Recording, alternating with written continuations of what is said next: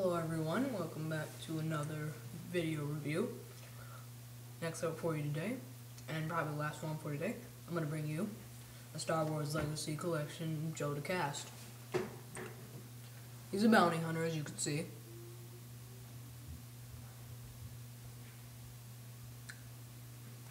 Gun's still a little bent up from packaging. Quicker articulation. Head rotates. Arms only go like that because of the gimmick. So practically what they do is they just fall off. It didn't really fall off, but they just go up practically. That's all they do. Doubt its articulation, but this thing goes up and down. Waist rotates 360 degrees. Legs go back a little bit forward. Rotate 360 degrees at the knee. Bend forward and back at the knee. 360-degree ankle rotation, and ankles go forward. Elbows rotate 360 degrees. So that's about it for articulation. Now detail, of course, he's, bounty hunter, so he has that look to him, like a clone. And he has a symbol on his left shoulder pad.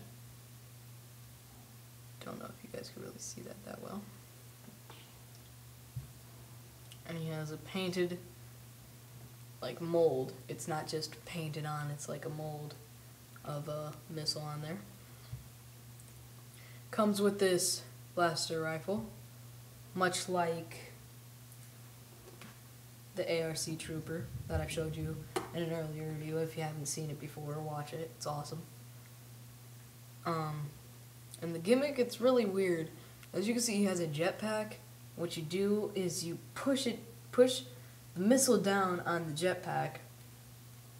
Hey, hey, hey, hey. So practically, that's what it does. Not my favorite figure, but it's still cool to have a bounty hunter. So that's it for tonight. What I plan on doing is getting more reviews. Maybe I'll get like a few more in on Halloween, which is tomorrow. And maybe I'll have a few surprises and maybe a stop motion or two.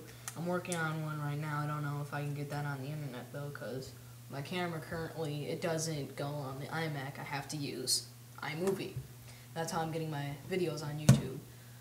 So until then, keep clicking.